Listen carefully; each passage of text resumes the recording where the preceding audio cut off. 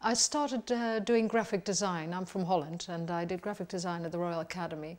And I had a fantastic teacher there and got really into letter forms and lettering and drawing letters. And then he'd been to see David Kindersley, and he said, if you really want to know about lettering, you should go meet him. So I went to a conference where I knew he would be there. And indeed, he was there, and I saw him across the room and walked up to him. And he showed me the things he was doing, and I thought, that's it. I'm going to do that. That's my life. And so it took me about a year to put my foot in the door and him to take me on, because he was in his 60s and he had done apprenticeships all his life, which of course I'm committed to apprenticeship myself, because that's how I learned. I was quite a failure at school, and when it came to learning here by doing it, it was just so clear and fantastic.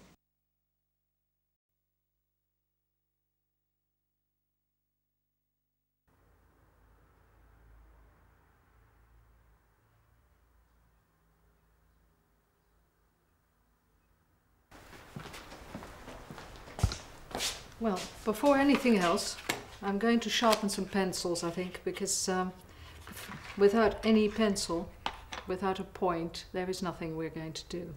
It's very important. A pencil doesn't come like a, like a sharp thing, so we have to really make it sharp. I'm going to do that with a knife. It's a very simple process, and cut off the end bits.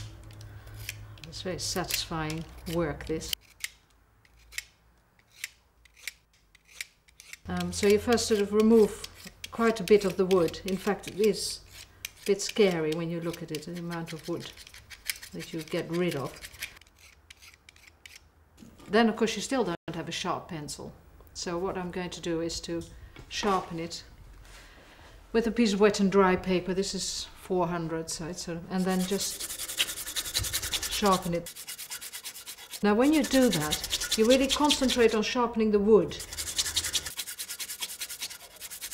And as long as you keep the wood fairly straight and turn the pencil as you go along, the point will come with it.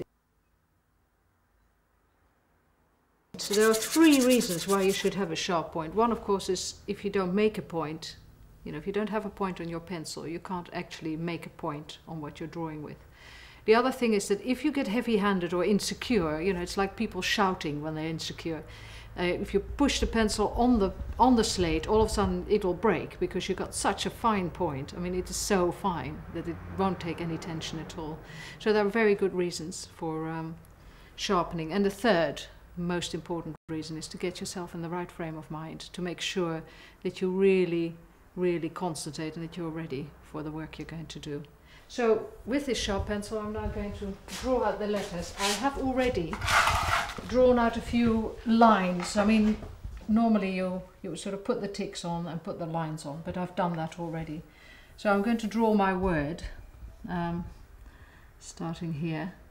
And when you start drawing a letter, I'm left-handed, as you can see, so I'm starting, from this direction. That is quite important throughout, that this is clear that I'm left-handed, so I do it the other way around. And then I draw out the rest of the letters in the same principle, from this point down around. This is going to be an E, so I'll do the serif here. The serif again is homegoing, so it's got that same feel to it. And the thickness will be about this, I would think. Then the center one, okay, again slightly in, slightly round, somewhere here. And then the next letter. Again, the serif in through the thinnest point and out and round here with this serif. And then the bottom of the D is a nice curve here, and the top comes straight out. That's the important bit. And then you really, really make it swell here. There's a lot of tension going sort of that way. A lot of tension until you get to the widest point, which is about the center. It's about halfway high.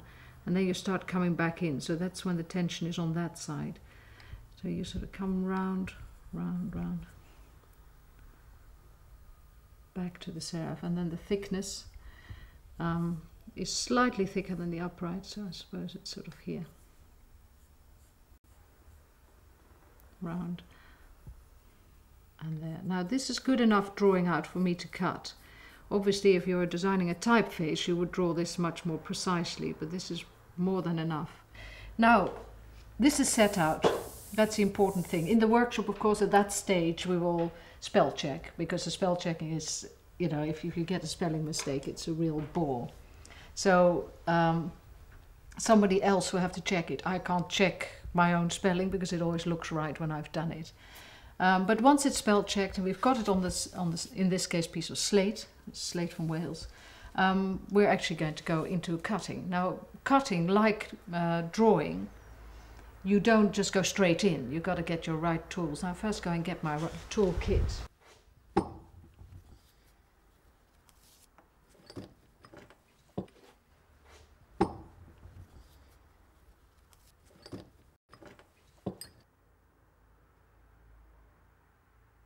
Sharpening chisels is done wet, so I put some water on.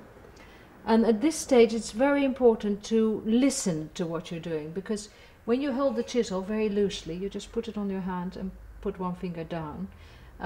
You can hear it. I'm going to stop talking. You can hear when I hit the sharp edge. Can you hear that? So you slowly move it up.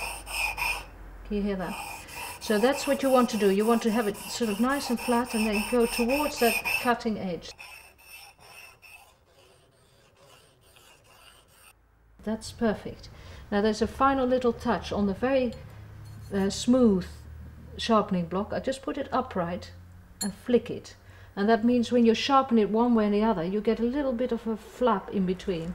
And if you just flick it off, you get the final absolute sharpness. Now we've got a sharp chisel.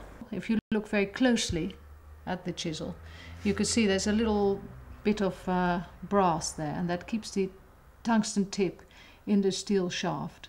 The chisel should be slightly wider than the width of the letter form, so that is absolutely the perfect chisel for this letter form. Put the chisel very just loose on your hand, about that length. It's about the length of a finger. What do you call that bit of a finger? Just the top bit of your finger. And you put it by your little finger here, in that, and you put the other end on by your thumb, so that you can't grip with the thumb. That's the whole idea. You put the thumb out of action. You don't want the thumb in action. And then you fold your fingers over and you hold it. Now that's very loose. It's just lying loosely in it. And the reason for that is that when you hit it very loosely, and the whole blow will go straight through to the tip. So if you were to hit it, if you were to hit it very hard, you would actually lose all your pencils as well. That was not quite a plan, but you would. So you would get the full blow right to the tip of the chisel. That's the important thing. Now the other thing needs to point out is the dummy. The dummy is absolutely round. It's completely round all the way. So there's only one point on which you can hit it. And if you miss that point, if you hit it the wrong point, you hit your hand. And you learn very quickly. There's absolutely no doubt that's not done for a lot. And so you just hit it on that point. Now it is in fact a line. It's not just a point. It's lots of points. And if you hit it very, very low here, you get very small taps. And that's very good when, for instance, you set in at a serif and you need to hardly touch it, and you just get light touches. But then, when it comes to giving it a real swing, you actually hold the dummy much lower down and you hit it much higher, and then you have a real swing. Oh, you can see it. It just really comes out. You get a real swing. It's very loosely. The chisels and the dummies and all your tools, all your mind, everything you're using is relaxed. And the moment you become insecure, you don't know what you're doing, that's the moment when you start tensing up and you bend your back and you get into a real thing. That's what you don't want. You want to really be relaxed.